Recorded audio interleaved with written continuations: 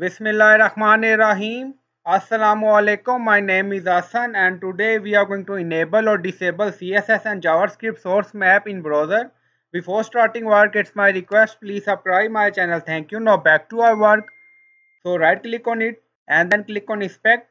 Now inspect element open. On right side you see setting icon. So click on it and then you see preference. So now scroll down. Here you see sources. Then you see enable JavaScript source map and also you see enable CSS source map. If you want, you can enable or disable source map in browser.